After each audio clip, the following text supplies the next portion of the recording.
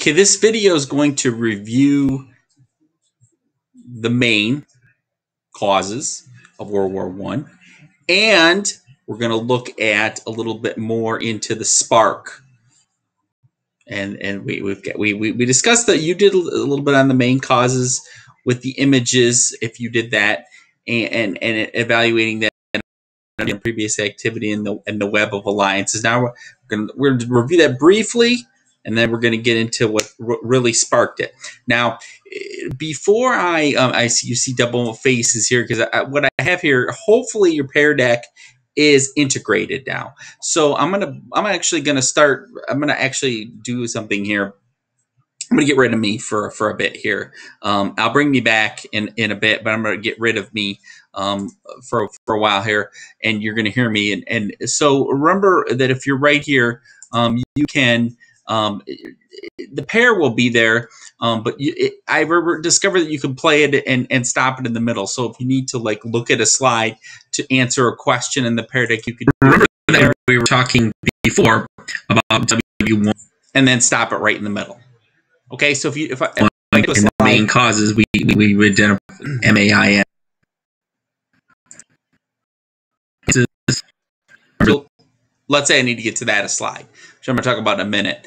That you could stop it right in the middle. Put your finger right in the middle. Also, down at the bottom, okay, down at the bottom, you can click a YouTube video, and it will play. It will open up YouTube. A lot of people were complaining, "Well, I get to the sites." Well, that's how you can do it, okay? And then it should, but hopefully it should be embedded in there. Okay, so let's move on to the actual meat and potatoes here of this. So I'm gonna throw this into slide mode. Of course, let me just swap presenter view. So remember, we already reviewed militarism and how militarism is the glorification of the military. Nations believe that to be great, that they truly had to have a powerful military. And powerful military. Great Britain had everybody except Great Britain had large standing armies, and they had to quickly mobilize in order to quickly mobilize and move troops. The greatest competition was that naval rivalry between Britain and Germany.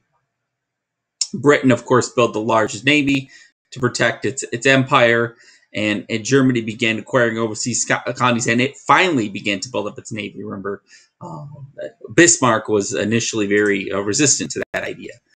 So this slide's a little weird. It actually is going to come up now. Okay, what do you know? The alliances. Remember, the alliances are those agreements between people, between the countries, and how they had pledged to defend one another, and these alliances started actually Bismarck's day.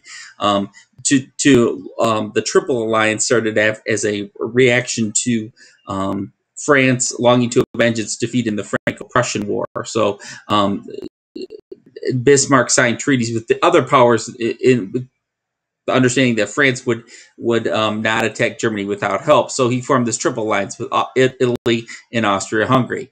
So Germany and Austria-Hungary fought on the same side when the war finally did erupt. Then you've had the Triple Entente, which is a reaction to that. Entente is a little bit more not a non-binding agreement, but not as formal as a treaty, but it led to close military and diplomatic ties. And Britain later joins this agreement that Russia and France had first signed in 1894. So a Triple Alliance, a Triple Entente. This is setting the stage for what's going to end up happening. Okay. Then you had, of course, imperialism. And imperialism, we've already learned that the nations were fiercely imperial and fiercely trying to compete colonies in Asia. And sometimes this pushed them to the brink of war. And you see their increase in expenditures, and especially Germany from 1910 to 1914, their increase in expenditures. And so these underlying main causes that we've looked at: imperialism, number 3, trying to build up an empire, and nationalism, of course.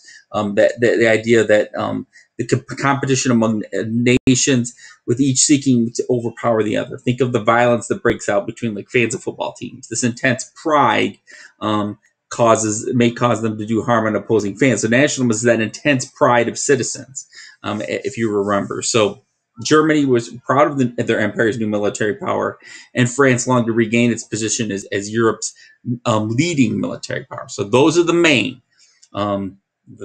militarism, alliances, imperialism, nationalism. Now, just to quickly, now what was the spark?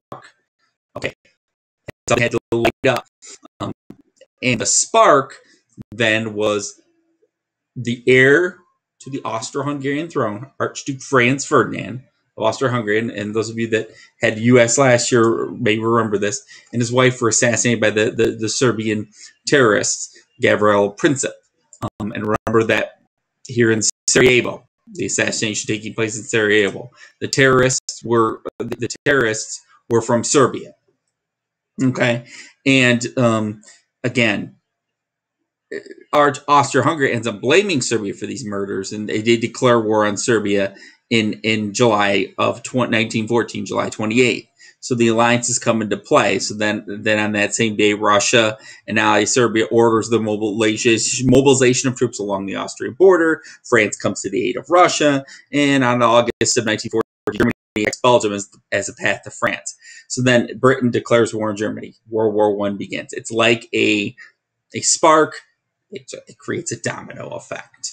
Okay, it creates a domino effect. So this brief video kind of further describes that, and basically what I just said there, it comes into play. So watch this brief video that describes it. Hopefully it comes through okay in what you're seeing. June 28, 1914, in Sarajevo, the capital of Serbia. Two bullets fired by an angry Serbian nationalist kill Archduke Ferdinand, the heir to Austro-Hungarian Empire. His murder destabilized an already tense Europe and sparked the First World War. Conflict had built for the past 50 years as many European powers claimed new colonies and beefed up their militaries. Everyone wanted more land, resource, power. The British had an empire, the French had an empire, the Germans had wanted an empire, and as these empires collided, it created great friction. But Germany wasn't alone in the empire building business. Nationalism was rampant in the European country. To protect their interest and gain even more strength, these empires sought allies. Starting at the beginning of the 20th century, the various powers of Europe began forming alliance systems. The British and the French allied against the Germans and eventually drew in the Russians. The Germans felt they needed help, so they allied with the Austrians, and then they eventually attached to the Ottoman Empire. So that by 1914, Europe had become an armed camp. Britain, France, Russia on one side, these are going to become the Allied powers, and Germany, Austria, and the Ottoman Empire on the other side. These will be the Central Powers. By 1914, the alliance systems had built in such a way that the slightest amount of the whole structure collapsed after the assassination of Archduke Ferdinand. Austria-Hungary declared war on a Serbian ally, then declared war on Austria. The complicated web of alliances went into overdrive. England and France jumped in to protect Serbia, and Germany was more than willing to fight for Austria-Hungary. The U.S. joined the Allied powers in 1917, and by then over 100 countries participated, even ones as far away as Japan and Bolivia. The Great War finally ended in 1918. So you see there what happens. Austria-Hungary blames Serbia for this terrorist attack, and we're going to watch another brief video on what really is driving the Serbian Black Hand to do this assassination.